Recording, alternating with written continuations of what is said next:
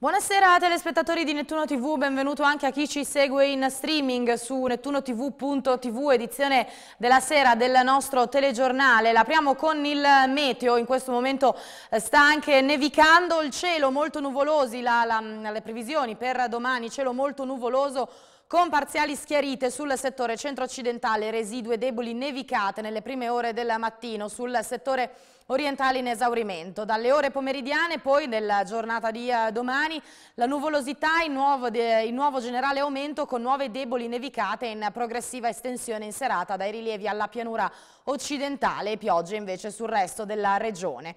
Le temperature, le minime sono in diminuzione sul settore occidentale dove avremo gelate diffuse, valori in pianura compresi invece tra i -4 e i 2 gradi, le massime comprese tra gli 0 e i 7 gradi. Cambiamo argomento, questa mattina presso il comando Legione Carabinieri dell'Emilia Romagna è stata illustrata l'attività operativa svolta dal reparto della Forestale. Nell'occasione, fortemente voluta dal generale Domizzi, comandante della Legione, è stato presentato anche il calendario 2019 CITES, la cooperazione internazionale contro il traffico di specie protette. Un bilancio sull'attività lo abbiamo chiesto al generale di brigata Giuseppe Giove, il comandante forestale dell'Emilia Romagna. Bilancio abbastanza positivo, nel senso che non abbiamo un'implementazione di reati. Certo ci sono reati da attenzionare in maniera particolare sia nella movimentazione dei rifiuti sia per quanto riguarda il bracconaggio ittico e il bracconaggio venatorio. Una grossa problematica che stiamo affrontando è quella relativa ai cosiddetti fertilizzanti, che è venuta fuori da una storia monitorata in provincia di Reggio Emilia, laddove gessi di defecazione che dovevano servire a fertilizzare i terreni di fatto altro non erano che rifiuti ad altissimo contenuto tossico. La tutela della fauna ha una triplice sfaccettatura: abbiamo la sfaccettatura diciamo locale, che però ha grosse connessioni con le problematiche ambientali. Io penso alla tematica del del pesce siluro, vendendolo come pangasio o sfilettandolo, con grosse problematiche per la salute dei consumatori, che peraltro sono anche consumatori esteri. Su Bologna diciamo, noi stiamo lavorando molto con la procura antimafia relativamente a problematiche connesse a traffici di rifiuti, però al momento stiamo solo monitorando il sistema. Stiamo ponendo in essere una serie di attività ricognitive perché non abbiamo le problematiche che abbiamo nella vicina Lombardia, tipo l'incendio delle discariche o altro, perché probabilmente la criminalità in questo contesto nell'Emilia Romagna non è ancora interessata, o quantomeno non ha trovato gli strumenti giusti, o forse ha trovato anche gli giusti strumenti di prevenzione, e credo però stiamo monitorando attentamente il sistema proprio perché chiaramente i tentativi ci sono. Alla conferenza stampa ha partecipato anche una scolaresca che ha potuto vedere da vicino il materiale sequestrato dai militari. I dettagli però delle operazioni li abbiamo chiesti al maggiore Laura Guerrini, comandante del nucleo CITES di Modena. Sentiamo. I sequestri che sono stati effettuati nel corso degli anni, sicuramente quello di più impatto è il leone. Il leone è stato oggetto di un sequestro tanti anni fa presso una villa privata. Come ben sapete, insomma, la sua detenzione non era legale in quanto non autorizzata e quindi è stato sequestrato. Ci sono vari oggetti però anche comuni, come ad esempio le pelli che vedete qua sopra, che non sono non autorizzati in senso assoluto, cioè è previsto il commercio ma deve essere legalmente acquisita e autorizzata per la vendita. Troviamo nei negozi infatti borse, scarpe di pitone, perché sono utilizza il loro commercio, se è autorizzato è possibile. Tutto ciò che viene sequestrato perché è oggetto di commercio illecito. Noi crediamo molto nelle giovani leve, come mi piace chiamarle, perché sono loro il nostro futuro. Loro devono essere consapevoli che ogni piccolo gesto quotidiano può essere utile per tutelare l'ambiente, come diceva prima il signor generale, dalla raccolta del bicchiere di plastica al non portare il corallo, la conchiglia quando si va alle Maldive a casa. L'operatività del vostro reparto è aumentata e ha maggiore spicco internazionale con l'ingresso nell'Arma dei Carabinieri?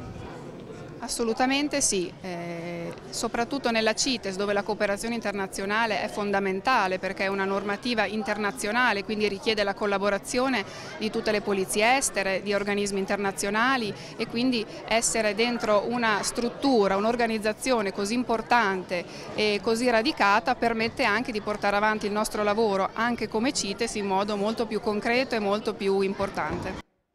Siamo alla cronaca, una lite in pieno centro con due giovani che se la danno di santa ragione sotto gli occhi di amici e passanti. È successo nel pomeriggio di ieri, 29 gennaio, a pochi metri da una fermata dell'autobus a San Lazzaro.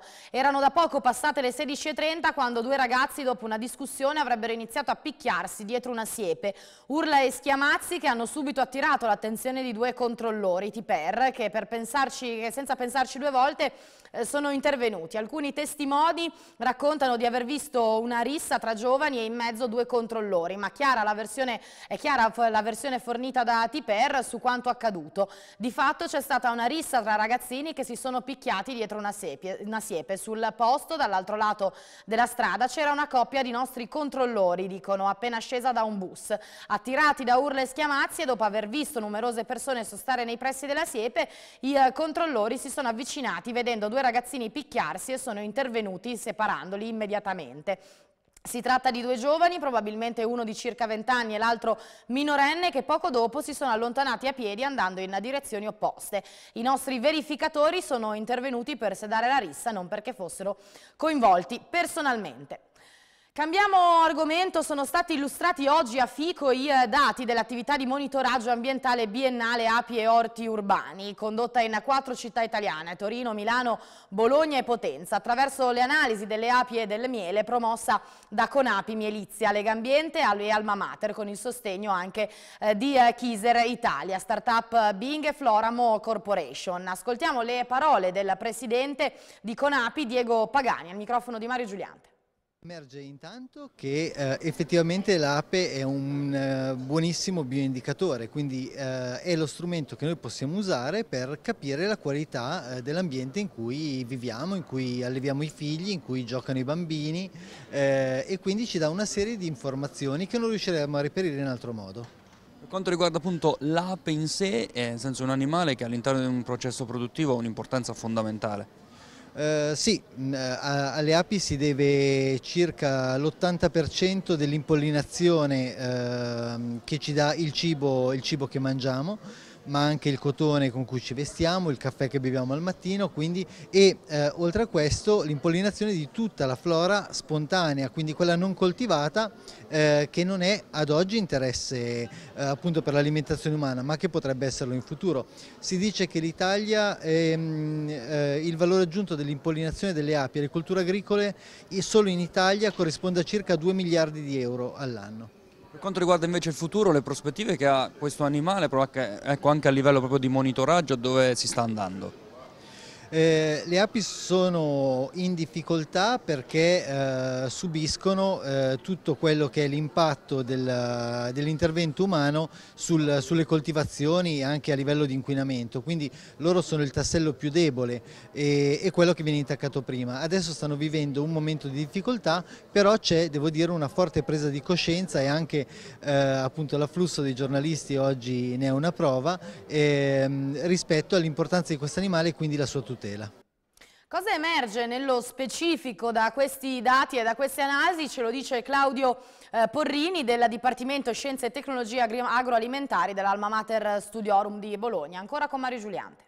Quello che è uscito è per le aree indagate, perché abbiamo indagato solamente un punto in ogni città, in ognuna delle 4 città, Torino, Milano, Bologna e Potenza. Abbiamo indagato un orto, nella città di Torino e di Milano questi orti erano in centro alla città, mentre a Bologna e a Potenza erano in periferia. E abbiamo visto che l'inquinamento maggiore è quello in centro città, no? Soprattutto di cromo vanadio, ad esempio, abbiamo trovato ferro a Milano, ad esempio, abbiamo trovato alti livelli, rispetto invece alle altre 2 città, Potenza e Bologna, dove abbiamo trovato livelli di inquinamento inferiori. Sto parlando di metalli pesanti, perché l'indagine ha riguardato anche i pesticidi. Abbiamo analizzato le matrici epistiche per ricercare più di 400 pesticidi e l'abbiamo trovato solamente in 2 casi, a Milano nel 2017 e a Bologna nel 2018, però a livelli estremamente bassi, era proprio come l'abbiamo chiamato noi, un alito, no, di questo glifosato che abbiamo trovato. Quindi nel futuro possiamo dire è possibile coltivare in città, ovviamente un controllo a quello che sono i parametri dell'inquinamento, però cioè, il futuro può andare verso questa direzione. No, assolutamente, in città gli orti sono fondamentali non solo per la produzione di cibo ma anche per tutte le altre valenze che hanno, così come le api. Restando nell'ambito alimentare sicuramente si può produrre in città, l'unica cosa è che vanno controllate con i metodi classici e anche con i biomonitoraggi come abbiamo fatto in questa sperimentazione. Sciopero della mensa alla Dozza, spiegazioni urgenti. A chiederlo è Salvatore Bianco dell'FP CGIL Bologna in seguito appunto allo sciopero dei lavoratori della mensa del carcere della Dozza. Risulterebbe che detto servizio sia stato garantito fornendo pasti acquisiti da una ditta esterna, ma la loro distribuzione sarebbe stata effettuata dal personale di polizia penitenziaria addetto al bar, si legge nella nota. Se tale circostanza fosse confermata, ma purtroppo su tale evenienza sembrano esserci pochi dubbi, quanto accaduto risulterebbe molto grave, visto che l'astensione del personale della mensa era stato proclamato con congruo anticipo, per cui la direzione avrebbe potuto e dovuto organizzarsi per tempo. Il sindacato fa rimarcare che l'utilizzo assolutamente improprio del personale di polizia penitenziaria, da quando ci è dato a sapere, si è poi concretizzato con una distribuzione di un congruo numero di pasti a carico dell'unica unità di personale in quel momento in servizio, e che la CGIL FP esprime il proprio dissenso e chiede chiarimenti su quanto accaduto e sui motivi che non hanno portato ad una scelta differente.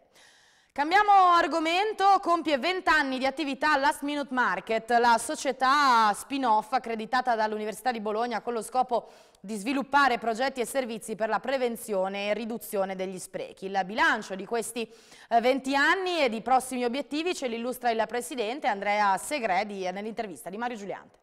Noi già pensiamo ai prossimi eventi perché il percorso che abbiamo fatto è soltanto un inizio per contrastare, anzi meglio prevenire lo spreco alimentare. Noi vogliamo promuovere un'educazione alimentare e ambientale che ci porti a capire il valore del cibo. Siamo partiti dalle aule dell'università con gli studenti e lì vogliamo tornare, perché l'educazione deve partire veramente dalle nostre aule. Per dire la verità dobbiamo iniziare presto, dalle primarie. In questo senso crediamo che anche l'iniziativa di legge popolare sull'educazione alla cittadinanza a scuola vada proprio in questa direzione, perché all'interno di questa educazione alla cittadinanza possiamo avere dei capitoli, dei paragrafi dedicati al cibo e a non sprecare. Con l'impatto di Last Minute Market in questi 20 anni proprio a livello di tutti i giorni, la quotidianità per quanto riguarda la cittadinanza, i cittadini?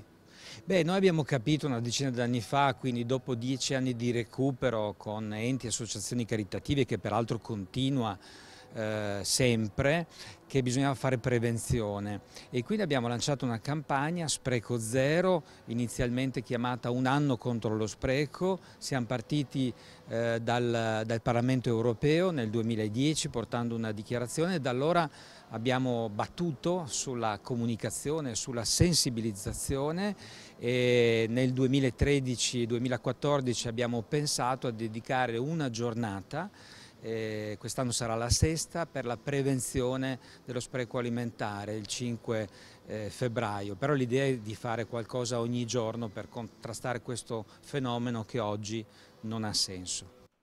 Siamo alla pagina sportiva. Ieri c'è stata la presentazione del nuovo tecnico del Bologna, Sinisa Mihajlovic, poi prima della presentazione era già in campo a dirigere il suo primo allenamento. Noi eravamo presenti col nostro Giacomo Bianchi che ha voluto chiedere un po' di opinioni sul nuovo allenatore ai tifosi presenti.